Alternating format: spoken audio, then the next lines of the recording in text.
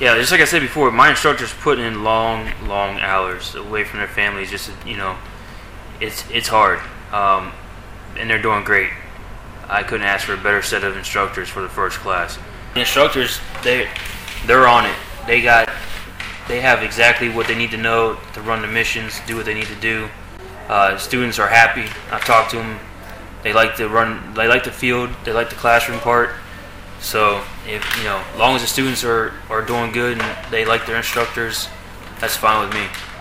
It has actually gone really smoothly. I thought we would have more hiccups or experience a few more problems being this is the first class, but I'm very pleased with the way the whole thing has been handled. If we have any issues, we push them up. They're taken care of. The students have stayed motivated, and we've gotten through training. Anytime you take soldiers and you train them to be leaders, it's great. And by day 9, watch them start building that team cohesion, and they start gelling and working together, and they pick up on each other's strengths and weaknesses. It's awesome. I feel like we have been given soldiers that want to be here and want to learn. So that makes our job a lot easier as instructors. I think we've been very successful.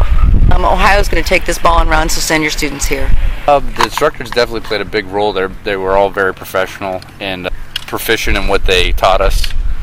They definitely have the leadership skills to train soldiers and make them leaders, basically. The course just kind of brought more of the leader out of me, I think.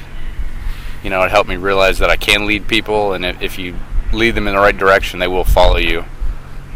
The biggest thing is the other people in the course make you want to lead. They make you want to lead them. I think that's the biggest thing to me is the other people in the course. And the motivation of the instructors too. Them being very, very motivated during the whole 2 weeks that we've been here has definitely upped our motivation to do good for them and make them proud of us. The instructors here are amazing. It was one of those experiences where it wasn't basic training, but it was. And even though a lot of the instructors that I knew are National Guard, you couldn't tell. Everyone was the same as far as going from one instructor to the next. I was always confident in asking. I always knew that they knew what they were talking about. So it's well needed. There's always something that WLC brings that you didn't know about. No one can know too much. So coming here, being at E5 for 10 years or being at E5 for 10 months, everyone gets on the same page. So WLC is definitely an experience that I will always remember.